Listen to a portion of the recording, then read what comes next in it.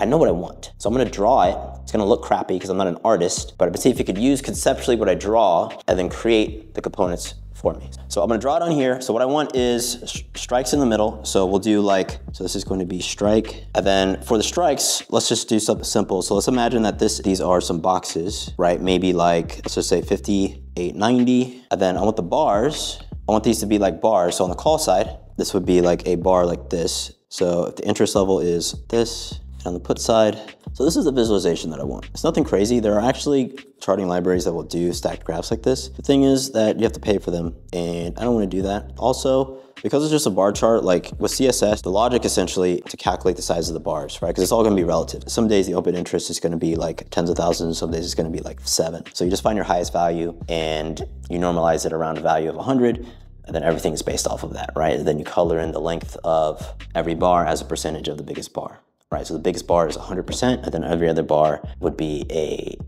percentage of that in terms of its length on the screen. So that's actually not hard to do.